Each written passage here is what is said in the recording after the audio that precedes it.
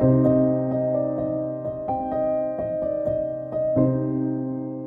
hi there, it's Sandy Allnock, and today I'm going to talk about color harmony. I don't even know if I've mentioned color harmony before, but let's do that in terms of the Pantone colors of the year.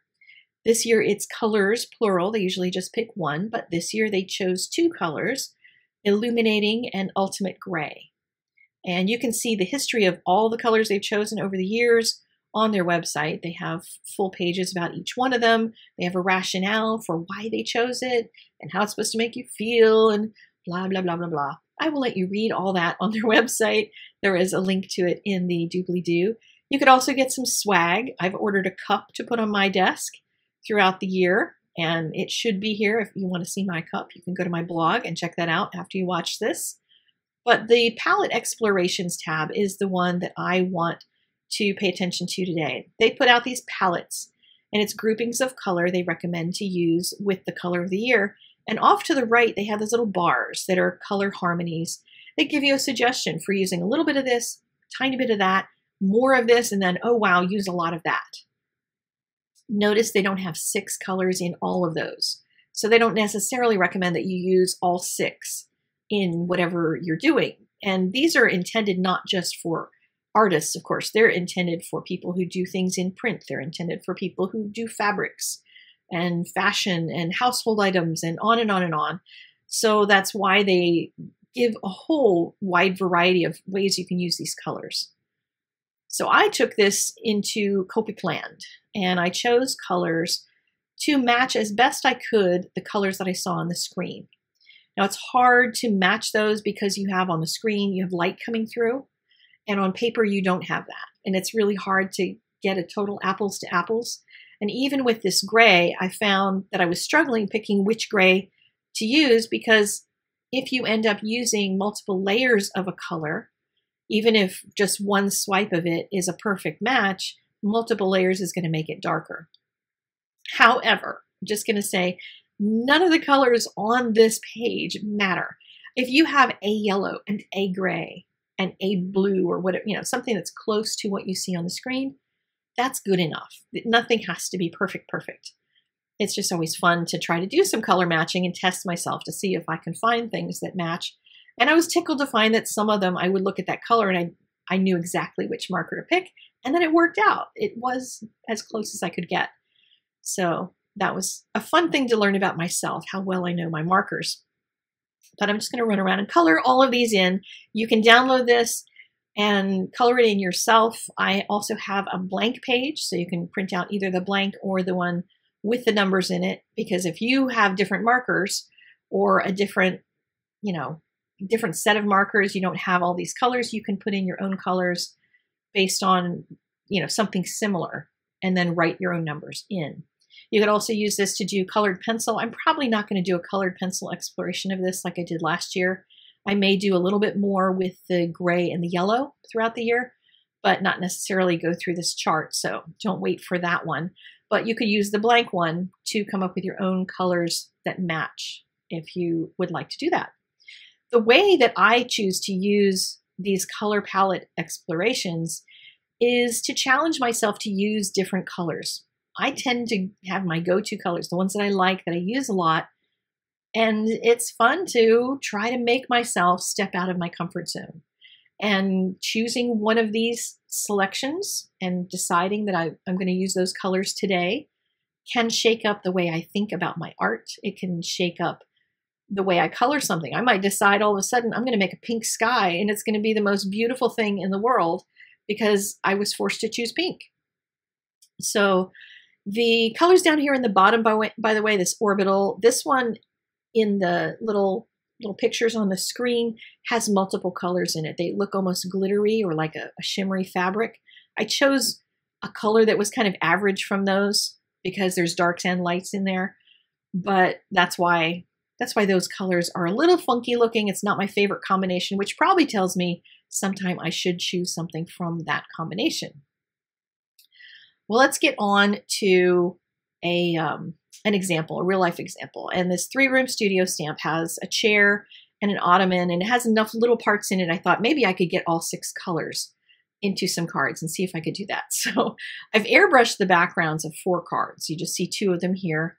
And this is the yellow versus the gray.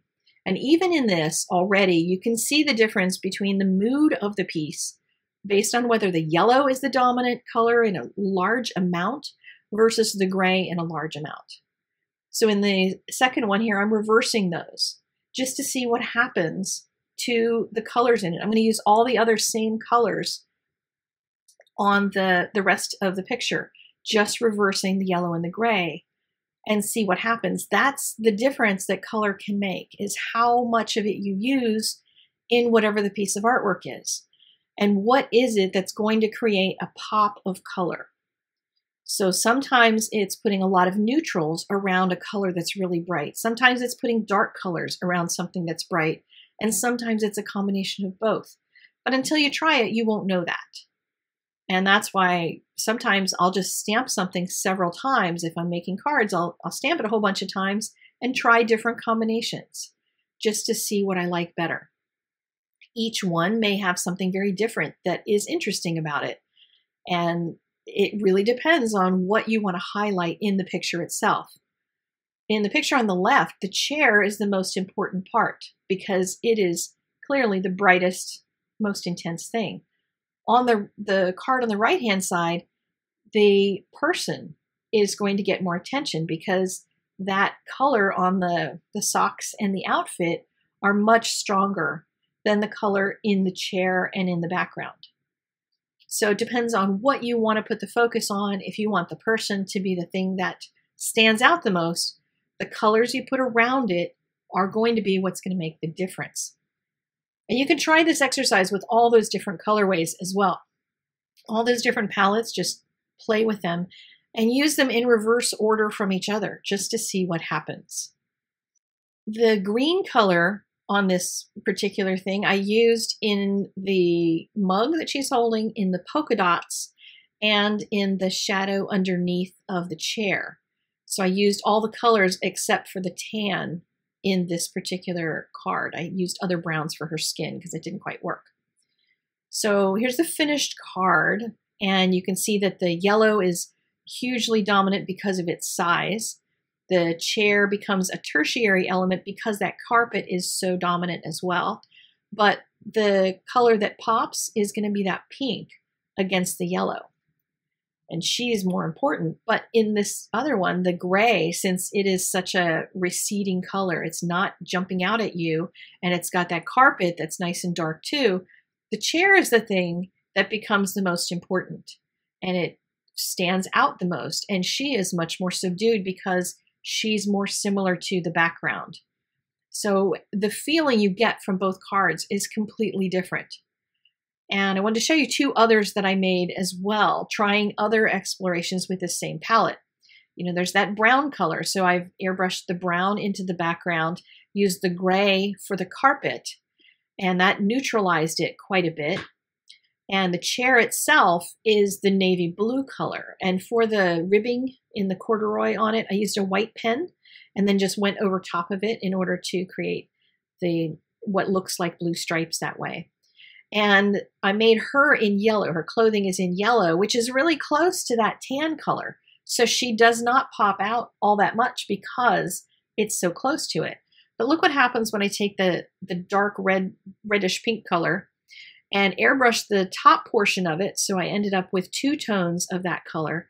And then her yellow comes screaming out of the picture because everything else is darker and duller. And she is the lightest thing in the picture. So hopefully you can see from these examples how different a piece of artwork can be based on how much of each one of the colors you choose to use, as well as the placement and the relationship between where those colors are in the picture. So over on my blog, I'm going to have the chart that you can download, as well as still pictures of those 4 cards so you can see the differences between them and study them a little more to understand more of the differences between each one of the colorways and how it expressed itself in that particular picture. I will see you again very soon here on YouTube. Take care and go make something beautiful, maybe in yellow and gray.